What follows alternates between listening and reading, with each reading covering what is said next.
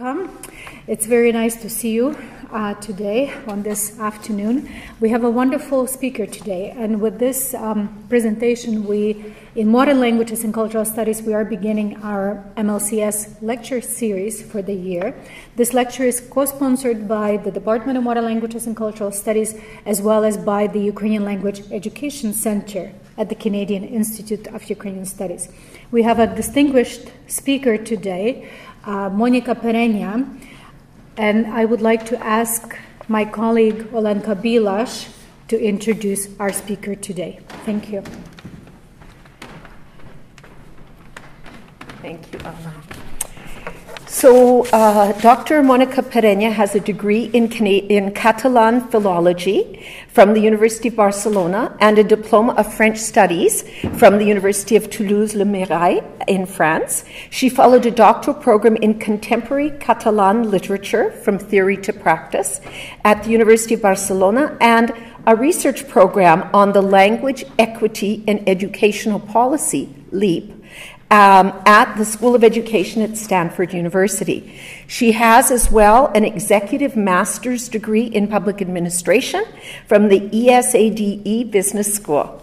She is currently Deputy Director of Language and Multilingualism at the Ministry of Education in Catalonia, from where she runs the linguistic policy of the Catalan education system. From that position, she develops linguistic programs oriented to improve teachers' performance on the methodological field and in school organization, and has responsibility for in-service teacher training.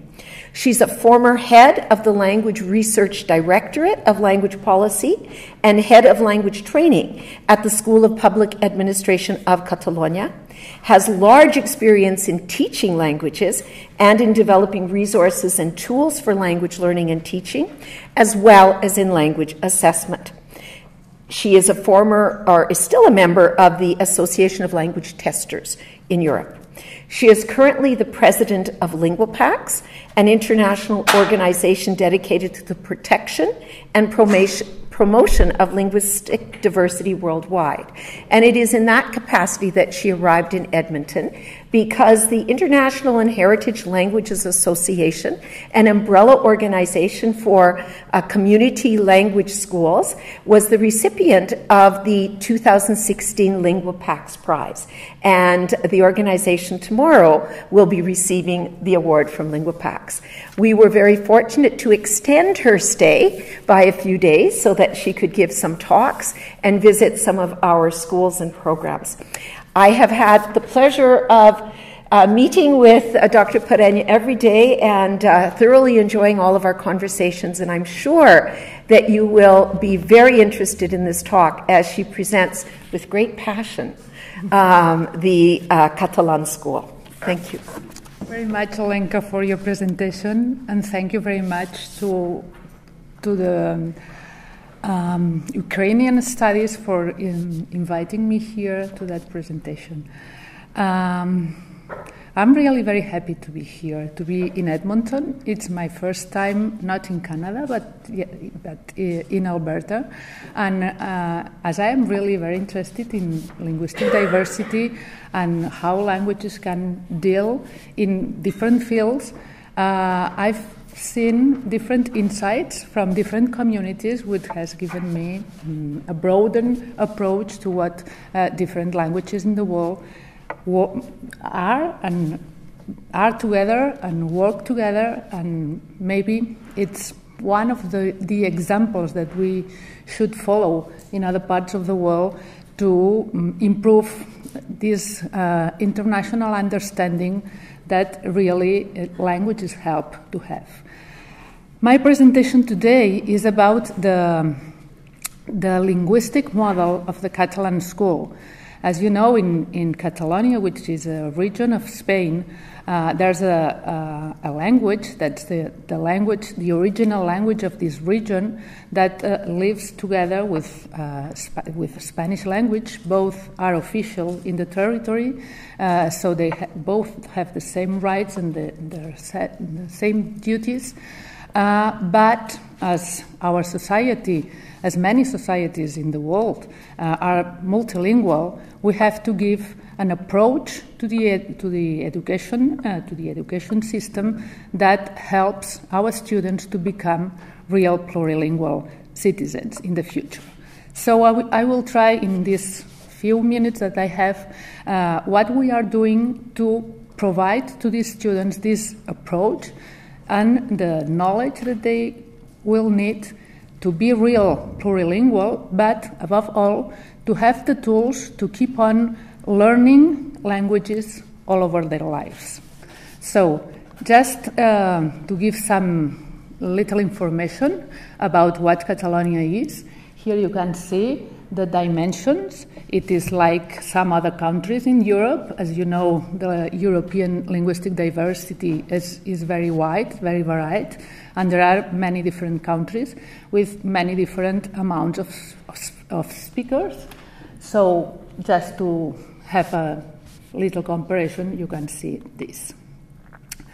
Also some information about the population, about 7.5 million of speakers, and the situation in the context of Spain.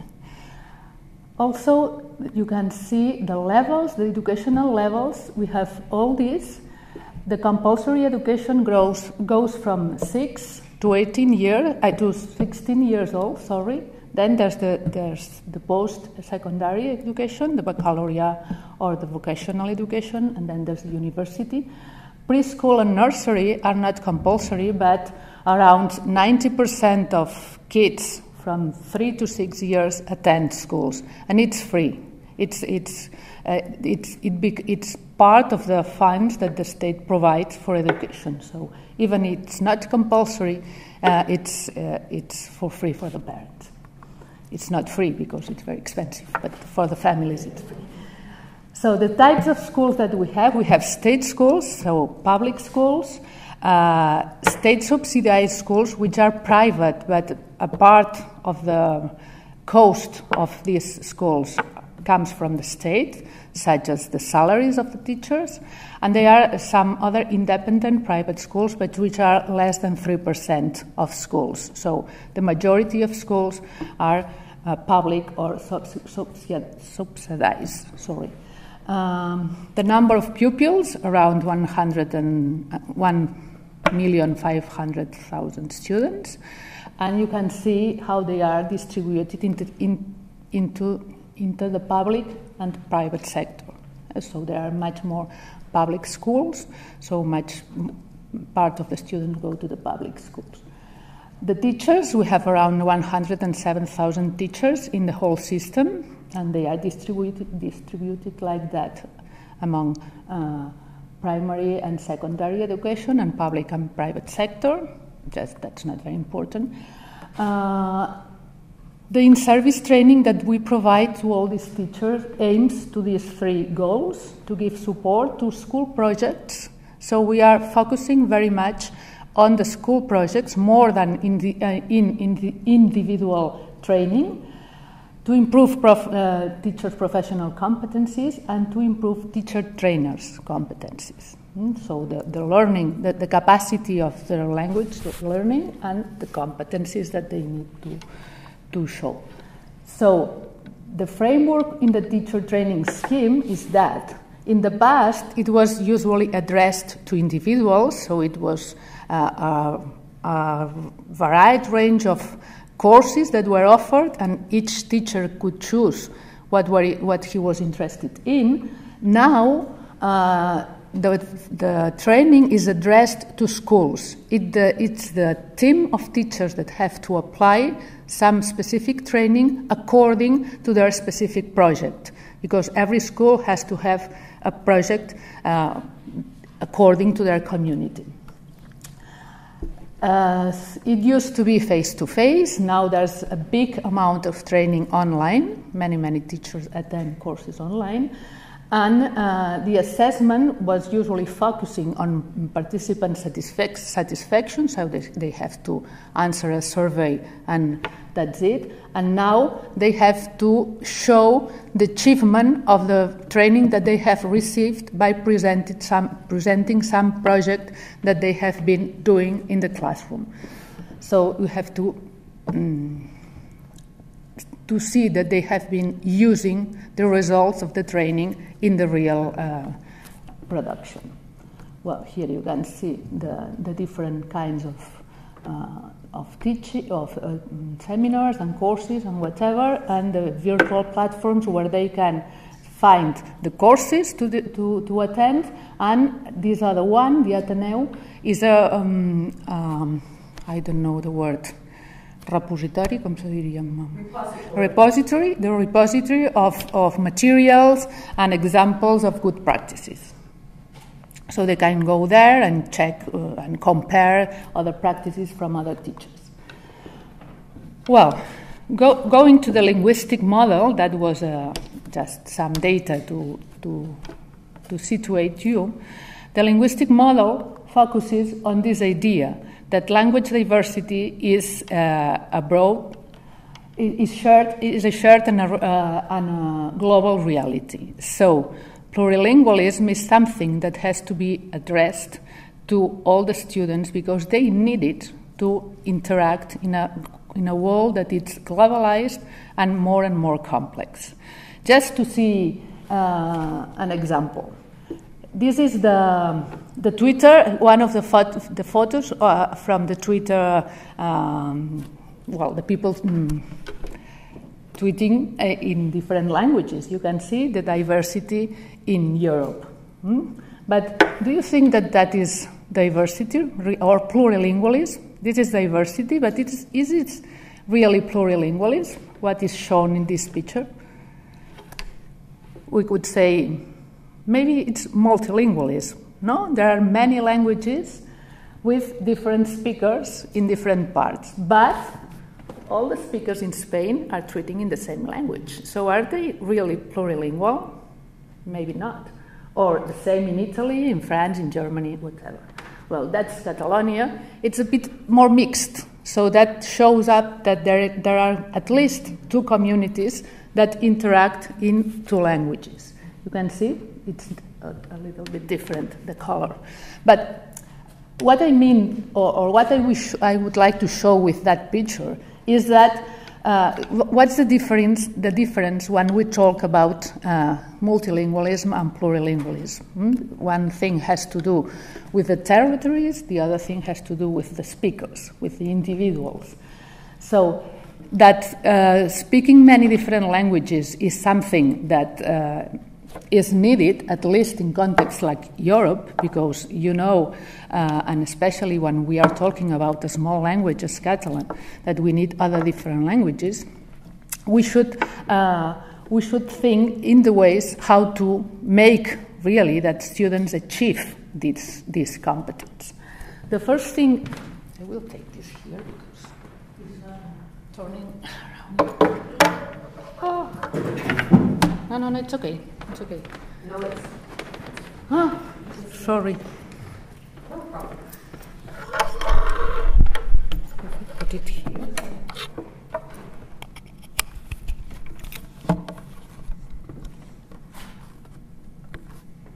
Okay. Sorry.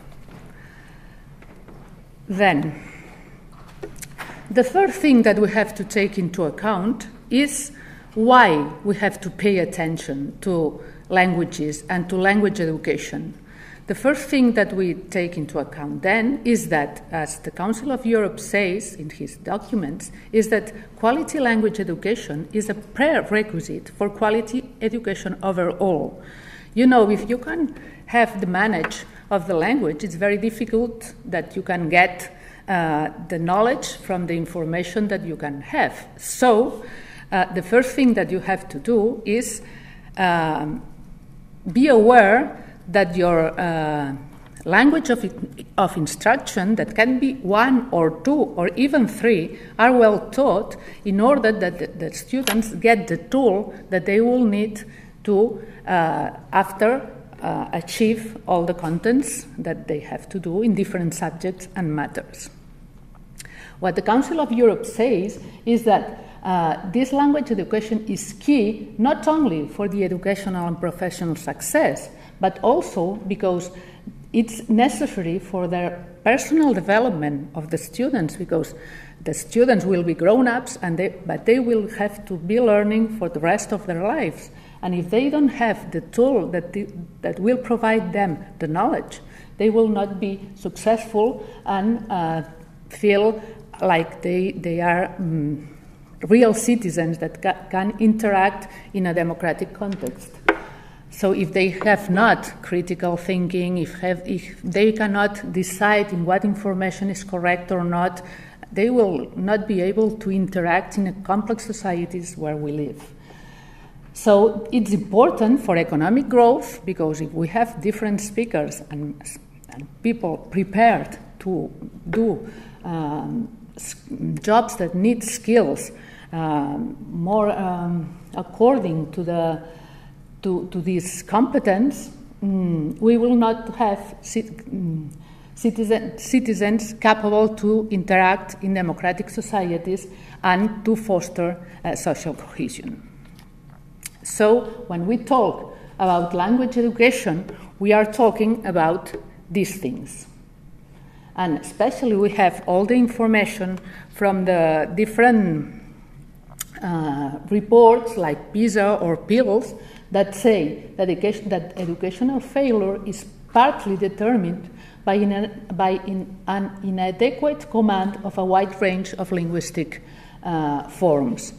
So if they cannot understand clearly the questions that they have to answer, difficultly they will be able to achieve the goals of education.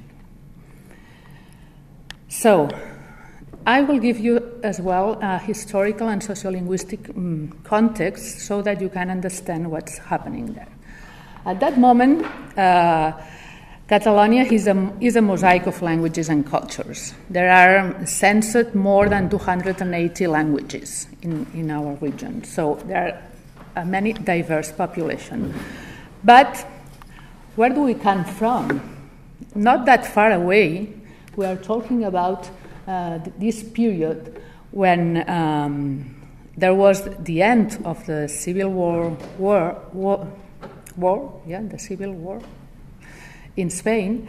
The situation was that there was internal waves of migration from other parts of Spain to Catalonia, because it was the economic development was situated in this area. So during the 50s and 60s, and especially the 70s of the previous century, there was a very big movement of these parts, of other parts of Spain, that represented almost 50% of the population.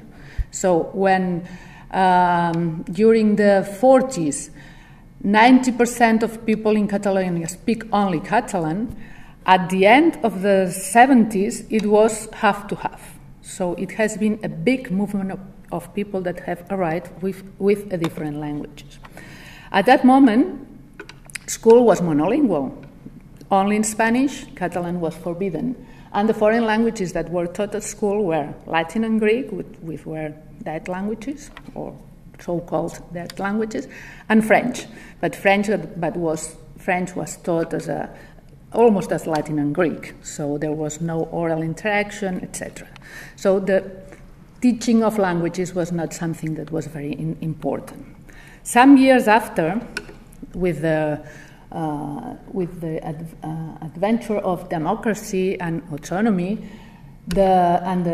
passing these different linguistic laws in Catalonia, the school changed completely. So we changed the language of school, the language of schooling, the language of school, and the language of schooling, both through the program of immersion program, and that means a huge movement of teacher training, because we have to renew many things. So since 1983, it was this action plan for bilingual education in Catalonia that began in 1983 with the aim of increasing language proficiency of citizens in Catalan and in Spanish. We were based on that project, on that model, or methodological model that was already being set on in different parts of the world, especially in Quebec. You may be aware of that. And it was one of the models that we took at that moment, but also in different parts of the United States of America, in Wales, and in some parts of in the parts of Sweden where the parts of Finland where Swedish is also speaking. So this linguistic immersion program is a second language teaching program, as you all know, that allows students to learn and build knowledge in a language different from this own. That was for Catalan and Spanish. So teachers could speak Catalan and Spanish. It was rather easy to introduce that. But the methodology is the same methodology that they are using nowadays many different countries, especially in Europe, to introduce foreign languages, and that is called CLIL. It is based on the same methodological approach. The targets of this program, you know, are these that I have listed here. It's in order to learn, teach language and content at the same level, apply individualized immersion strategies in late incorporation processes when the students arrive later and have to be in the system when they are 12, 13 years old. You have to take different approaches to help them to incorporate in the system. Promotes linguistic continuities between school and social environment. That's very important. That was a very important part of the program to fulfill this idea that the language is not only learned in the academic way, it has to be learned in the context, so that's very important. And so that's what's happening when we try to learn English or French on a foreign language, that we have to try to look for context where to use this language. For the Catalan and Spanish, it was easy. It was in the same society that you could find both contexts. Now for English, for French, for Arabic, etc., the languages that are taught at school, it's different. The priority lines for this primary education from 6 to 12 were those.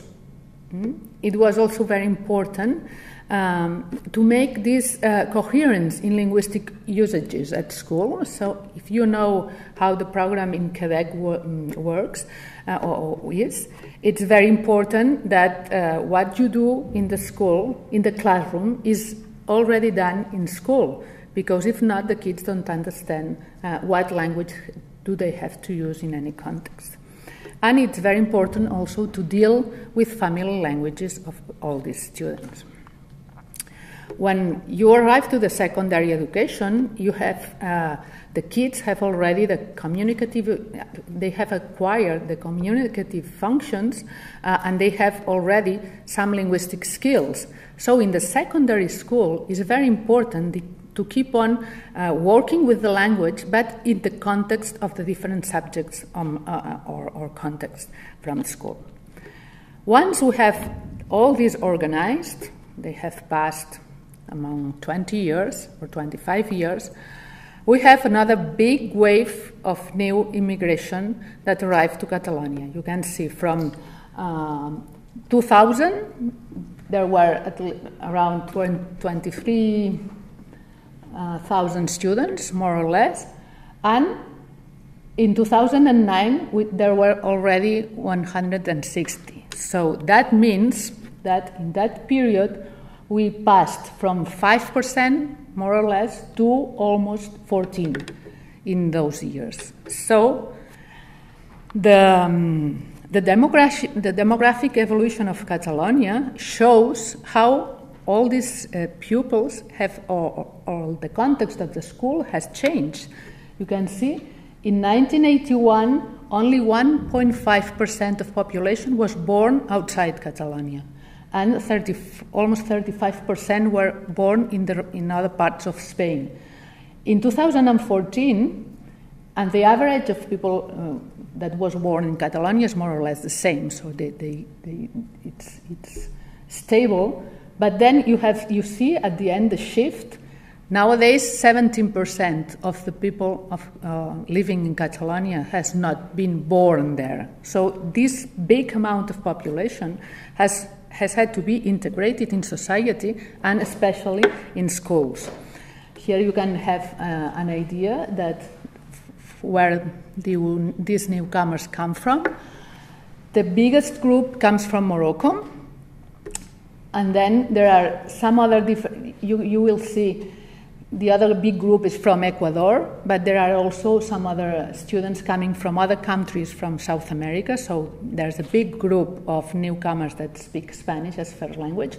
These coming from Morocco can speak or Arabic or Berber, because they come from the north part of Morocco, so most of them speak Berber more than Arabian, and the others, well, you can see from all these different origins. So the languages more used for these students are in almost 40% of the newcomers, it's Spanish, but all the others are these: Arabian, Roman, Chinese, Urdu, Amazigh, which is Berber, well, all these languages. So there are communities of people speaking all those languages. When building a plurilingual education system, what do we have to take into account? We want several monolingual societies, or we want one plurilingual society?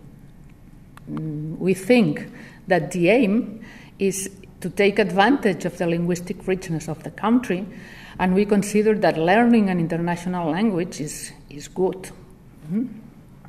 So we have to create this such a network or puzzle to incorporate everybody. To do that, which are the Catalan system premises?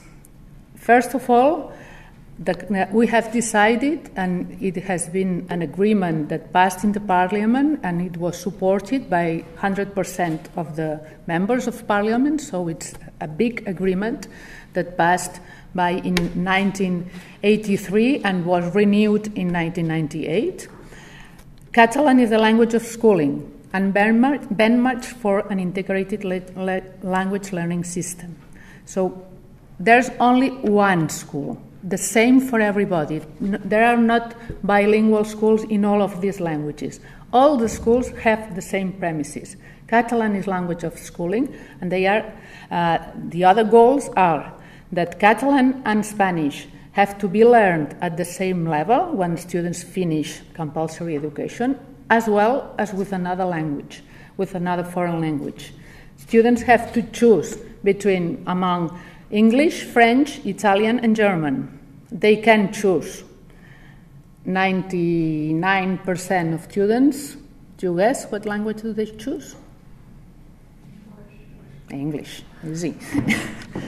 Easy.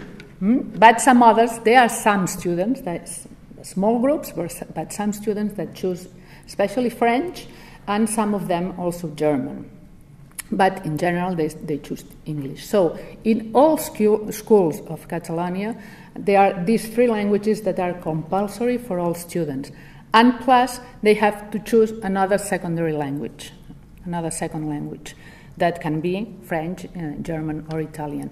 But there are also all these languages of the newcomers. So we are trying to incorporate these languages in the system so that the students that can speak, or even that are learning these languages out of school in programs like yours here, could be introduced in the school system and be recognized as if they were the curricular languages that are English, French, German, or Italian.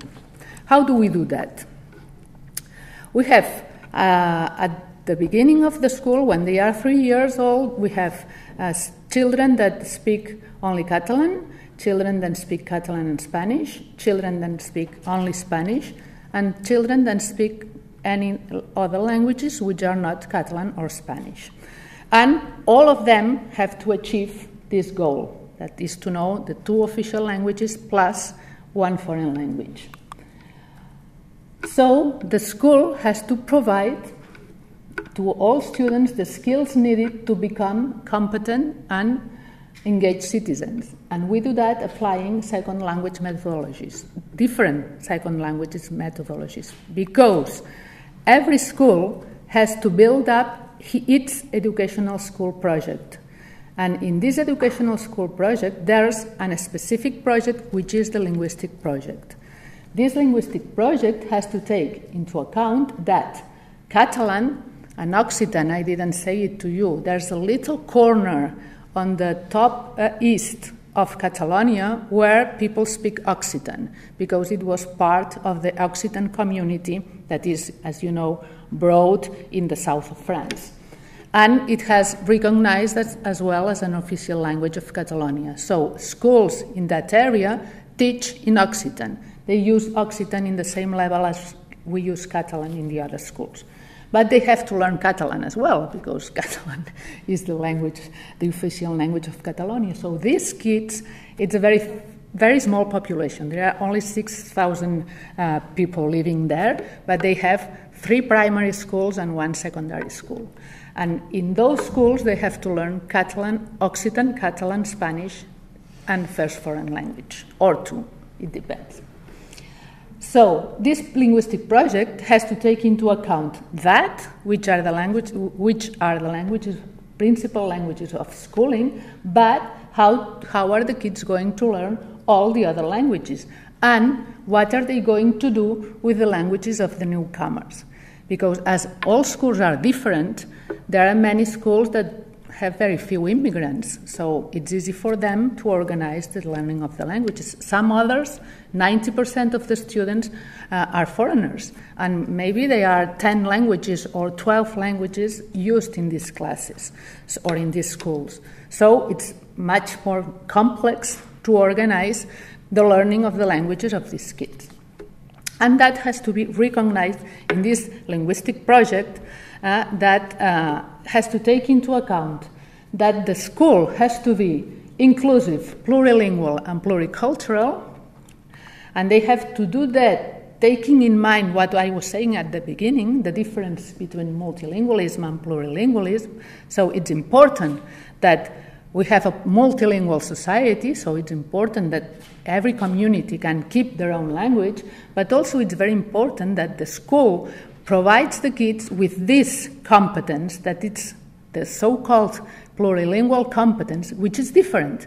But it's like the Council of Europe says, that it's rather to build up a communicative competence to which all knowledge and experiences of languages contribute, and which languages interrelate and interact. So it's to develop the idea that if you know one language, you have already a linguistic knowledge. So when you are going to learn a second language, you have to think, what do I know about grammar, about vocabulary, and make the connections, and that is, you cannot learn like that. You have to have somebody that helps you to make these connections. There are methodologies that do that, which are called translingual education, or the integrated treatment of languages that help students to make these connections. And the plurilingual approach means that. Can you read it, or you are too far? Because I wouldn't like to spend much time reading. But, well, it's that. It's to develop the linguistic repertory in which all linguistic abilities have a place. So it's this interconnection. It's not simply to achieve mastery of 1 or 2 or even 3 languages, each taken in isolation, with the ideal native speaker and the ultimate model.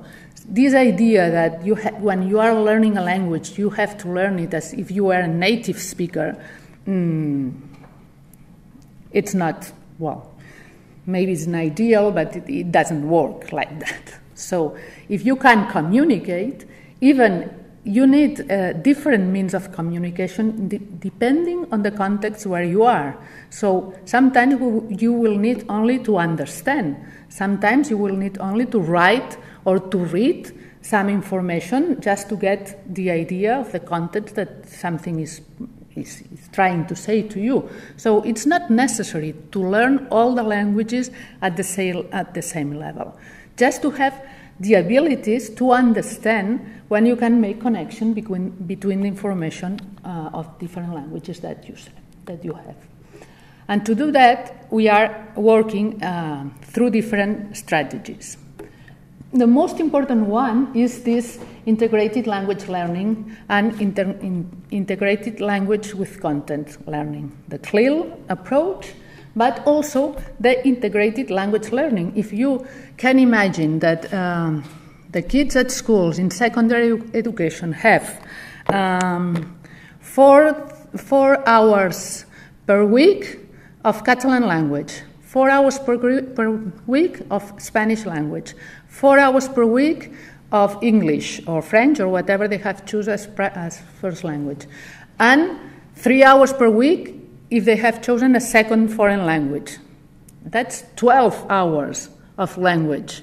If you teach them, well, we are going to explain the direct complement in Catalan, then arrives the Spanish teacher. We are going to speak about the complement.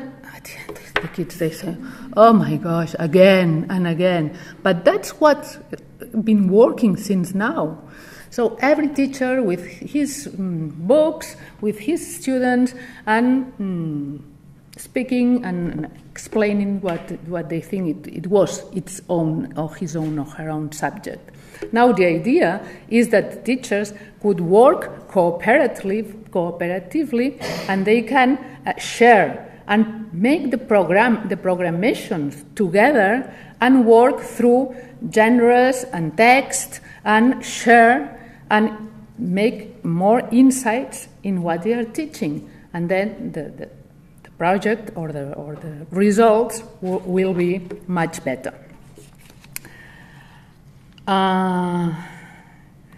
What about the heritage languages? What do we want? Or what do people think? At the beginning they think, well, after a couple of generations they will be assimilated and we don't need to pay any attention. But that's not like that.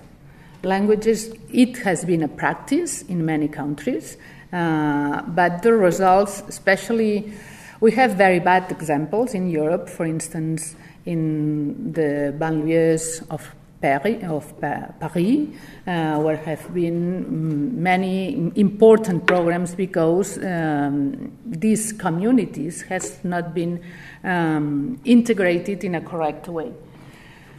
So we have to look for other models, and that's what we are trying to do.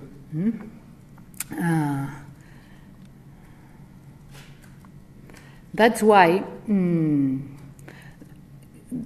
it's very important to, or the importance that the host society gives to the newcomers' languages is very important especially when considering medium and long-term repercussions.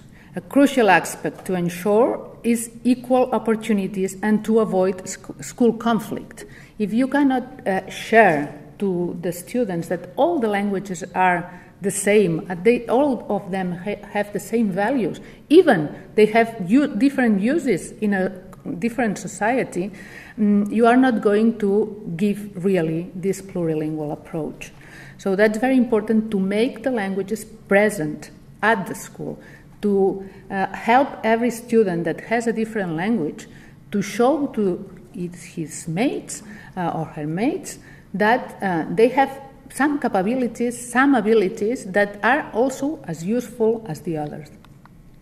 That's why we have been rolling for the last 10 years this Origin Languages program that we call, which tries to involve the associations or the communities of these foreign languages in the schools, providing language classes of these students, not only for the speakers of these languages, but for the whole community.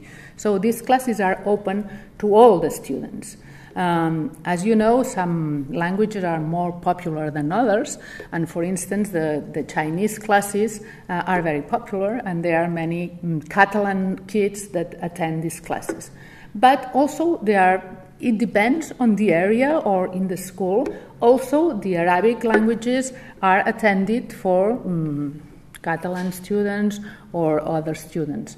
So it has been, we are working on that, but it's something that helps a lot and makes the teachers of the school aware of many things when you have these extra school classes in your building or in your school. Because we have evidences, we have more than 200 empirical studies that have been carried on during the last years that say that there's a positive association between additive bilingualism. You may know very well because Jim Cummings is one of the referents of this theory, but it has been really proved empirically that the knowledge of different languages helps to know more languages. And this transference between these things. The linguistic project which I was talking you about has these characteristics. So these are all the languages that are in the schools, and there are some methodological approaches which are organized like that. Language of schooling with initial immersion, curriculum foreign languages with clear methodology, the transversal integration of languages, the TIL skills that I was talking about, the transference of skills from family languages. That's why tools like the portfolio or different tools that show the knowledge of different languages that the students have are very interesting to show around. And that the challenges are, that's the general idea, but the challenges are how to fit the linguistic project to each particular situation, because as we have been, the composition of the students of each school is different. So, from the official existing curriculum nowadays, we have to give a communicative and linguistic competence in the basis of every learning process. That's written in the curriculum. So we have the mandatory idea in the curriculum that has to be developed, and all the curricular areas are responsible of this development. So this linguistic approach is not something that is the responsibility of the language of the teacher of language, any language, but of the whole community. Because if you are teaching maths or sciences or whatever, if you don't take into account that these kids can understand better or worse the language of schooling, you are not going to succeed in giving them all the information that they need. Which are these challenges for foreign student integration? As we have seen, we have all this number of students. That means that more than 1.5 million of students have been incorporated in the system. And then we have to take into account all these things, these challenges that are new to our system, which are welcome foreign students whenever they arrive to the system. That has been a very important issue to address, because if you are teachers, you know it. If you are in a classroom and in the middle of the year it arrives a student that doesn't understand nothing of the language of schooling, you have to, and if it's one, well, you can make an individualized plan, etc. But if they are 10 or 12, what can you do with all that students and with the others that they are already in the classroom? So you have to look for the solution to attend these students. You have to guarantee them the acquisition of basic communicative competence to follow up the classes. You have to fit curricula to their needs and to their level. So you have to do all these things when you are a teacher or when you are a team of teachers. You have to offer personalized teaching. You have to incorporate linguistic and cultural diversity to the school and to the classroom, so to help these students to get in and to the others to understand the situation. You have to encourage family involvement. In families, they have to understand how the school works and how can they help their kids to fit in it better. And you have to give emotional support to overcome the migratory grief and improve the sense of belonging to the society of reception. So they are a mixture of things that you have to do in the middle of the year with a very big group of students. So,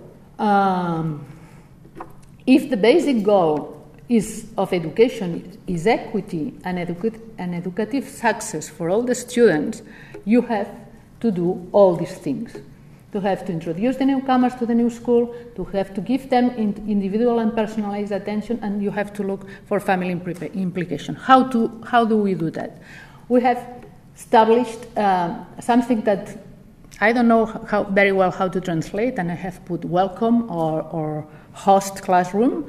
It's a space in the same school where these kids start to learn the language. They are not in that classroom all the school time, just 12 hours per week. The rest of the hours, they have to be with their mates in the PE classroom, in the music classroom, where they don't need that much the language. They could stay with their mates. On the other time, they have to stay in that classroom that provides them this personalized attention that they need, the Catalan language learning, which is the language that they will need to go into the mainstream classroom. They treat their emotional aspects because they stay in that classroom just when they arrive, and they give them access to curricula. They can stay in this kind of classroom only for 2 years. After 2 years, they have acquired this basic competence that helps them to go into the mainstream. So the picture that I was showing before is added with this idea of the aula d'acollida, which is the host classroom, that provides these students with the A2 level. Only when they finish these 2 years being in that welcoming classroom, they achieve the A2 level of the framework, the European framework. So that helps them to understand what's happening in the classroom. But if the goals of the system is to achieve a B2 at the end of the education, the compulsory education, there's a gap that has to be fulfilled, because if they are in A2 and they have to arrive in B2, how are they going to do it if they don't have more help after this just welcoming classroom? So we have had, just to see the figures, we have had in the years where most of these children have arrived, 1,236 welcoming classroom. That means 1,236 teachers extra teachers doing this support. So that has been a big effort of the government to cover these necessities. But after the initial welcome, that it's, to introduce them to the school, the time that they pass in the reception classroom and the time that they need to go to the ordinary classroom, they have many difficulties. And we see that migrant students achieve basic communication, but they don't achieve the results that we are waiting. For example, the last PISA results, because the 2015 we don't have the results yet, these are the differences between the Catalan and the immigrant students. So their performance is lower than the Catalan students' performance. That's not only because of their lack of language skills, but is partly because of that. So, and the same for the external exams of our system. It's also almost 70 points of difference between the two groups. So what does it mean? You may be aware of that. If you need, 5 years to achieve the normal competence to follow the curricula, and you have them only 2 years in this welcoming classroom, you need something else to help them to arrive and to get the cognitive and academic language competence that they need to achieve the goals of the system. So, this cannot be learned spontaneously. It's proved. And it can be better taught if integrated in non-linguistic areas rather than in the linguistic ones. So, the teachers that are teaching math, sciences, history, whatever, have to incorporate in their teaching methodologies that help this scaffolding to help the students to get the language that they need to reach the contents of the curriculum. That's not the Catalan government who has invented that, of course. There are many reports and interesting reports of the Council of Europe and of the OCDE that make those recommendations. And based on that report and on that information, we have developed a resource that we have called the social and linguistic support, that it's the support that we give to them when they finish,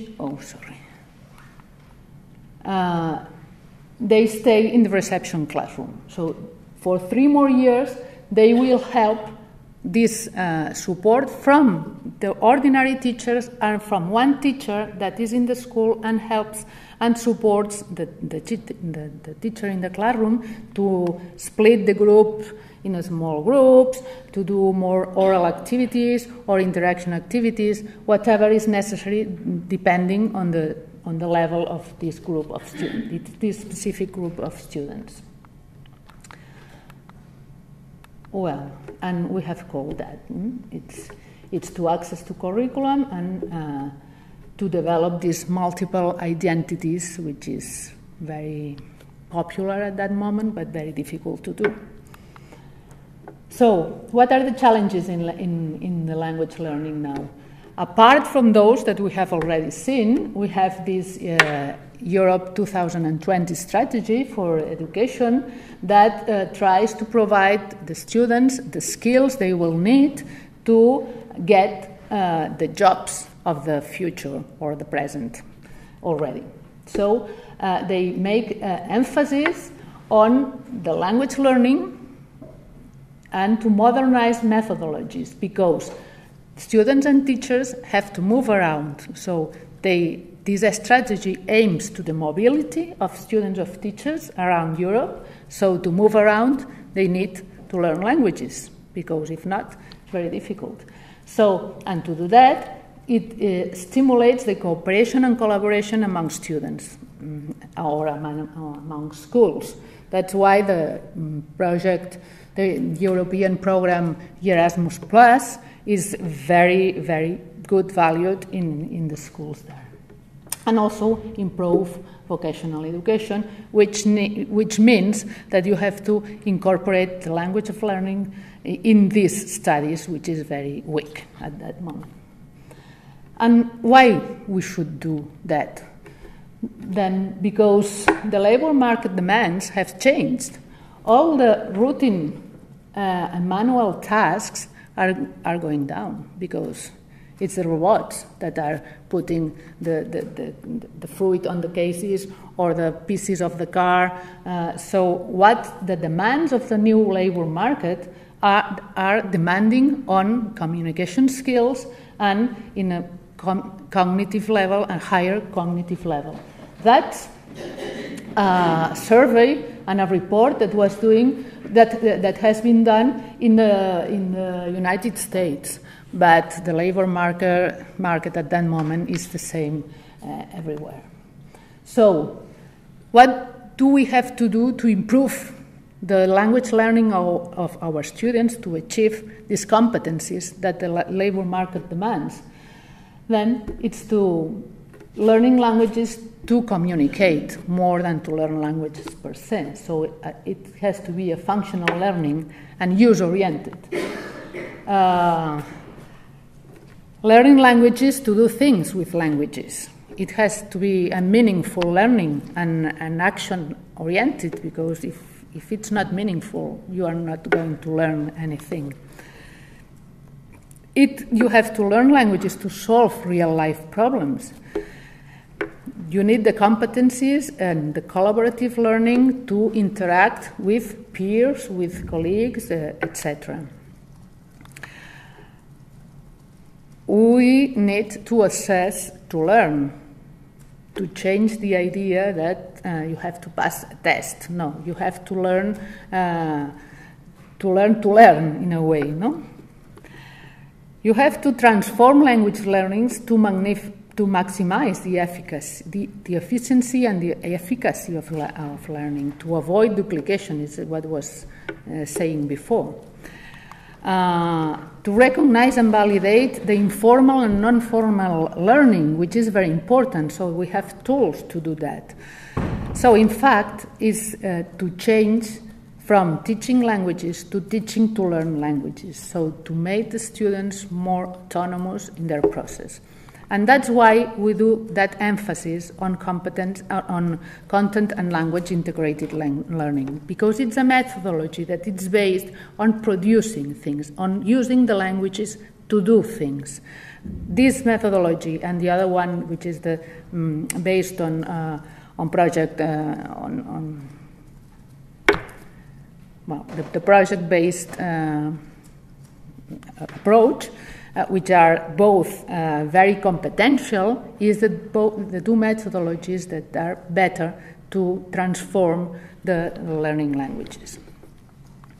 And this transformation is as well an opportunity for education innovation, because it promotes structural changes in the school system. It's not only the methodological change, but also the organization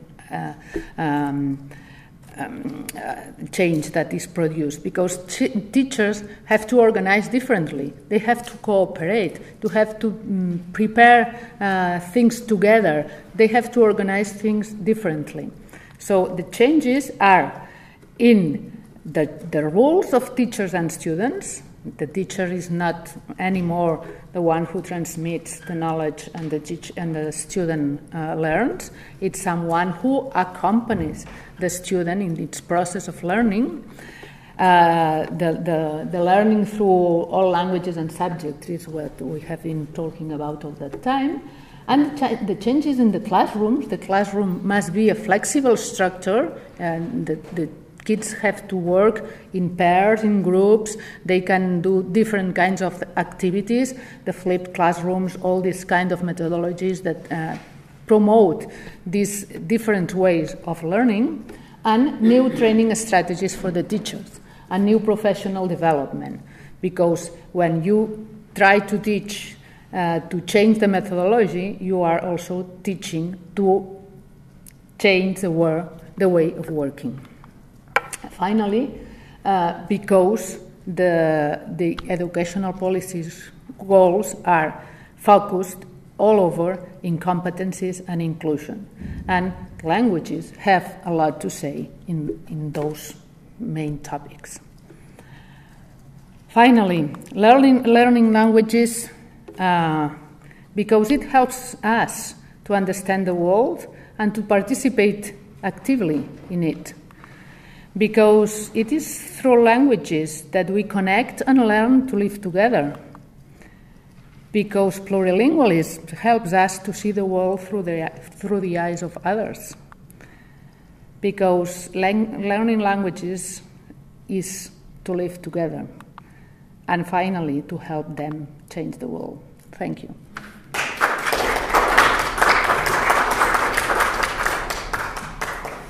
Thank you, Dr. Pereña, for a very interesting talk. I believe that we probably will take about maybe 5-10 minutes for discussion. I would like to invite you all, because we can then carry our conversation. We have, if it's still there, but it was there about 10 minutes ago, we have some refreshments. So I would like to invite all of you to stay a little bit longer and to have an opportunity to share your thoughts, to ask questions with our speaker. So we have some time for questions, and I know we have a very interdisciplinary audience here. Thank you. So who would like to start? Elena Sivachenko from Modern Languages and Cultural Studies. Thank you again for this is very informative presentation, and I learned a lot of new things. And I would like to ask a question which is related to Catalan Spanish language education in Catalonia. And you mentioned in your presentation that in school in Catalonia, students have 4 hours of instruction for the Catalan and Spanish languages, and 4 hours for other foreign languages. So, but what about the content courses? So what is the language of instruction of such courses as mathematics, science, and so forth? The language of instruction is Catalan, but as every school has its own linguistic project, they can decide, each school can decide, and it's provided in the law, that they can use some other languages of instruction in some subjects. For instance, in an area, because the population is distributed differently, so there are some areas with the population is mainly Catalan speaker, while there are other areas, especially around the big cities, where Spanish is the most spoken language of the population in general. So these schools can decide that if the language of the environment is mainly Spanish, they have to make an effort at school and teach everything in Catalan so that it can compensate the uses. If it's in the other way, in other parts where Catalan is the main language of the community, and teachers think that they have to reinforce the use of Spanish, they can introduce a subject in Spanish, math, sciences, whatever. And the same thing are they doing with the other languages. There are around 70% of schools that have already introduced some subjects or part of subjects in other languages, especially in English, but some also in French. So you can have a school with 3 subjects in Catalan, 1 subject in Spanish, and 1 subject in English.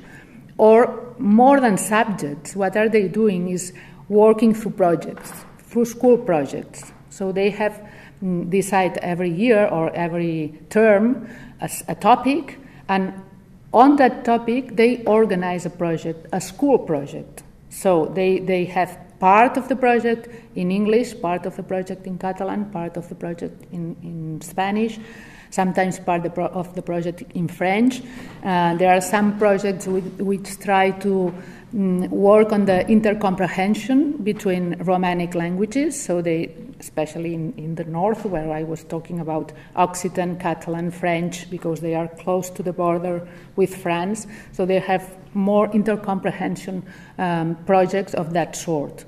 So I know that it's complicated because each school can do differently, but really it's like that, and I think that it's something that I would like to put on value, because even we have been submitted to analysis or a survey from the Council of Europe, and the thing that they have valued the more is that linguistic project in every school, because it really takes into account the reality of the school and the context of the school, of course.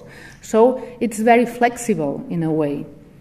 you have to be more reliable on the teachers and on the principals of the schools, but at the end, the results that the external exams show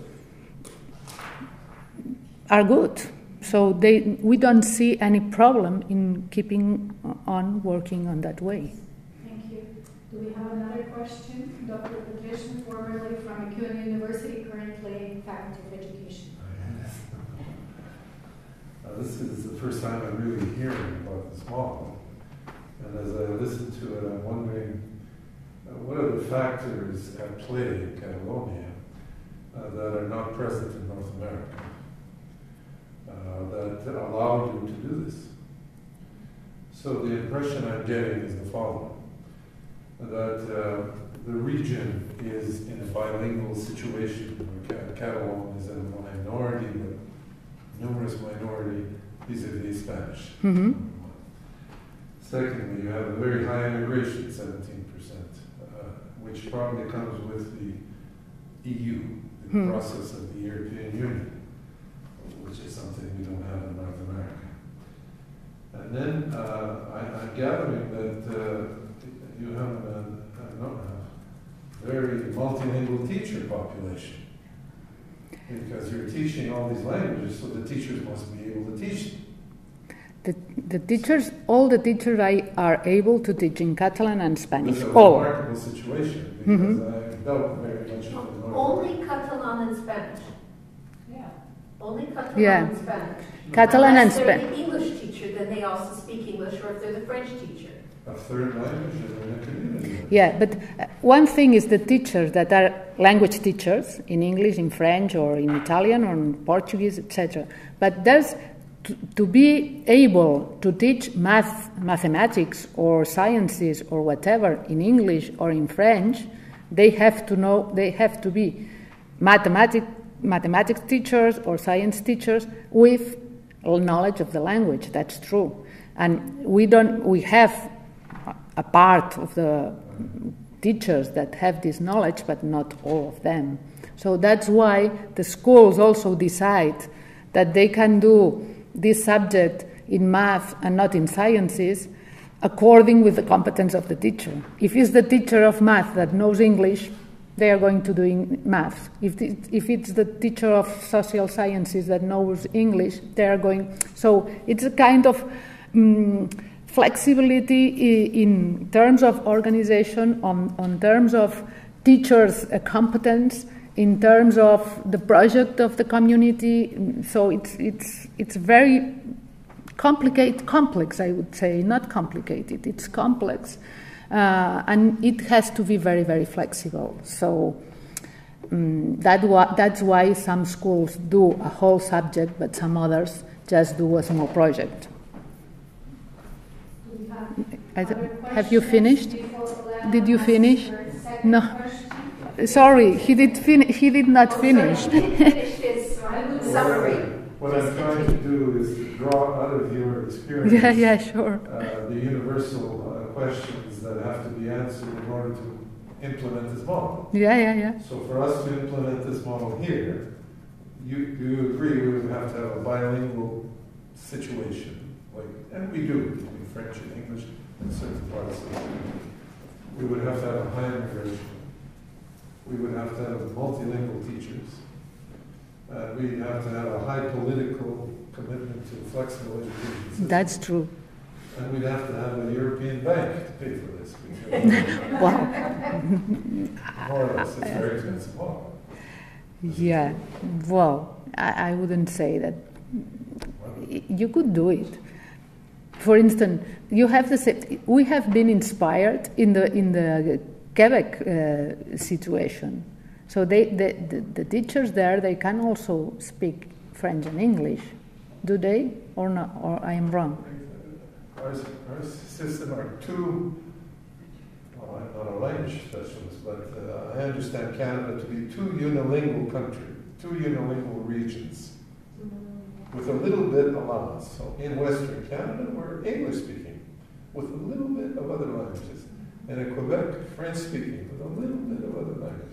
But it's really a little bit. Pluralism. We have nothing like This is so progressive that I can just clap for you in mind. This is fantastic. No, but you can do many things as well.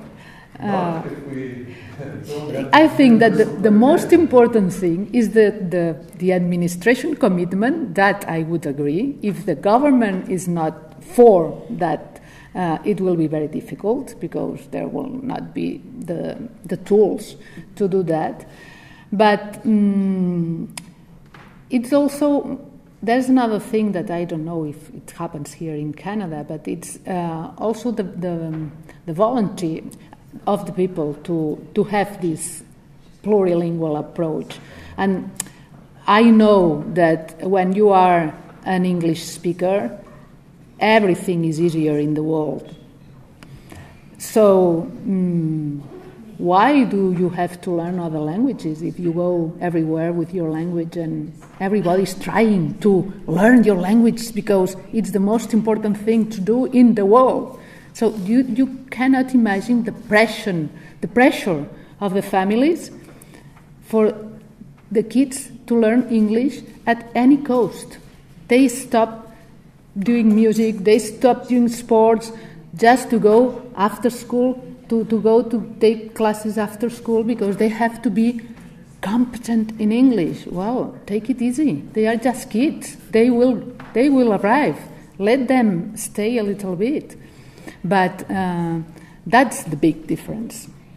And that's something that happens to us in Catalonia with Spanish. They say, oh, but if the language of schooling is Catalan, what happens with Spanish?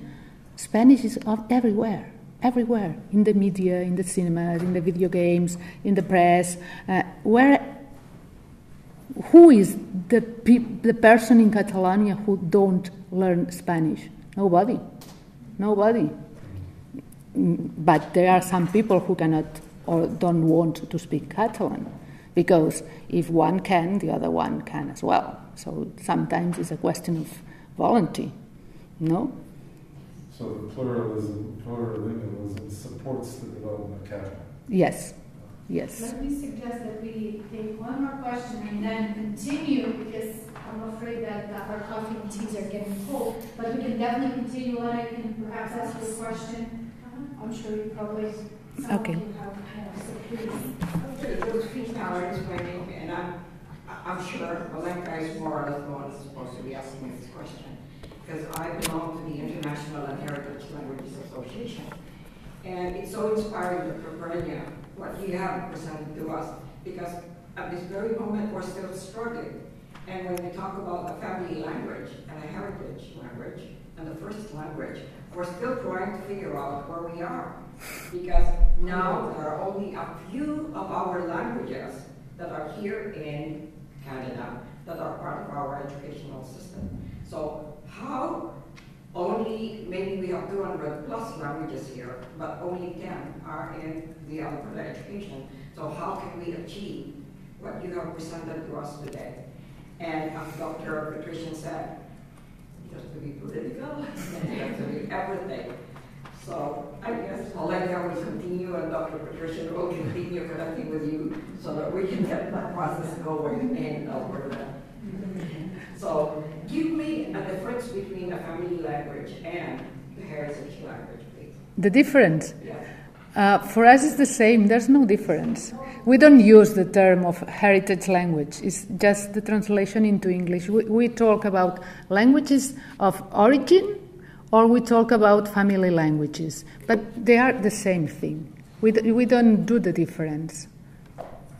Heritage language is something that the term doesn't exist, nor in Catalan nor in Spanish. Here we still have the dialects. We have one language from a country like, of course, the Philippines, it's called Filipino, or the Tagalog, but we still have 75 dialects that are being used by the families. So I still will say that family language is really just towards the family, at the same time the heritage is what the region belongs to, or the origin. We don't do that difference. For us, the family languages, but that's true that they are, for instance, when I was talking about the kids coming from the north of Morocco, most of them don't speak Arabic, they speak Berber. So when we talk about family languages, we talk about that. The family languages of these kids is Berber, it's not Arabic. Or Chinese, for instance.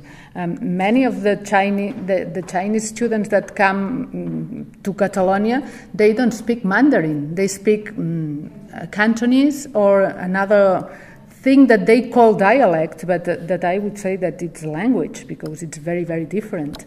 But they are not... another thing that we do a lot is to make these kids aware, because many of them, for instance, those kids that come from Ecuador, from Peru, most of them speak Guarani or Quechua, all of these languages at home. At the beginning, they feel like ashamed to say that, no, I speak Spanish. But when you hear them talking with their mothers when they come, you realize that, no, that's not true.